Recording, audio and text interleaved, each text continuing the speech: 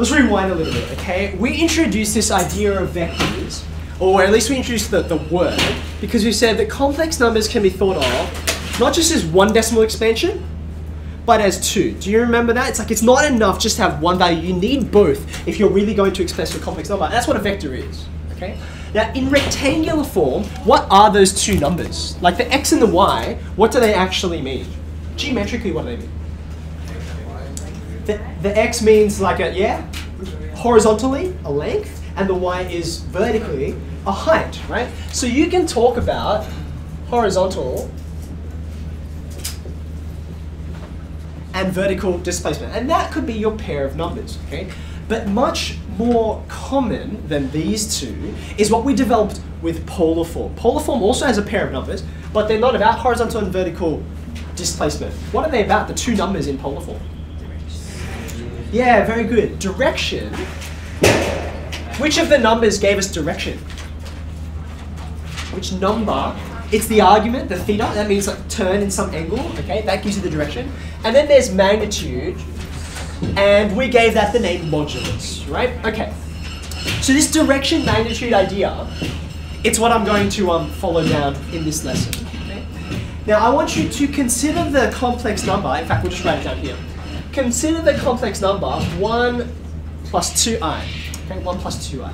Now we already know we can represent this in a bunch of ways. For instance, on this guy, the complex plane, I could call this the imaginary axis, this the real axis, and I could say there's a point on this plane that represents 1 plus 2i. Okay, let's put some scale on here. So if I said there's 1 and there's 1, 2, okay, 1 plus 2i would be here. Okay, do you agree with that? That's where I could describe z. Okay? Now it's got coordinates, 1, 2, let's call that p. Okay? Now, that point P by itself can represent 1 plus 2i, okay? But the idea of a vector says, well, how about we use these, okay? Now, onto your diagram, instead of just writing P, I'd like you to draw a vector which represents this interval with an arrow, okay? And you can see how that tells you magnitude and direction. The length of this tells you the magnitude, and which way it's facing tells you direction, okay? So, now I've got some extra coordinates here, right? So I can say P, the point P, that's one of my representations for 1 plus 2i, okay?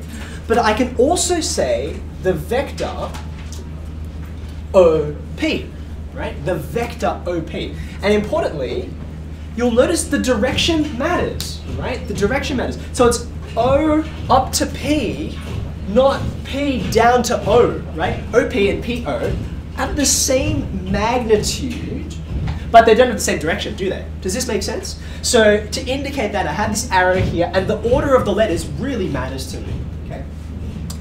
Now, here's the thing. If direction and magnitude are the important features about this, at the moment my vector starts from O.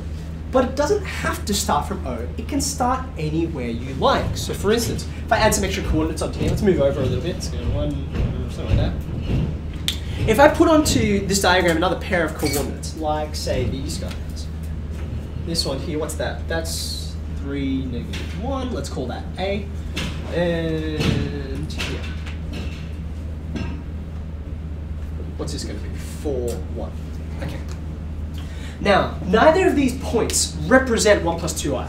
Neither of the points represent 1 plus 2i.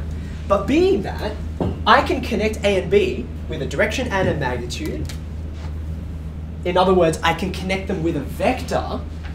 That vector I've just drawn, the vector AB,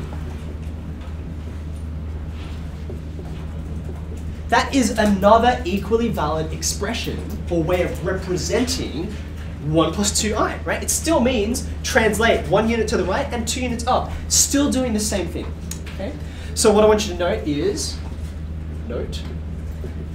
the magnitudes are the same, right? A, B, B, A, right?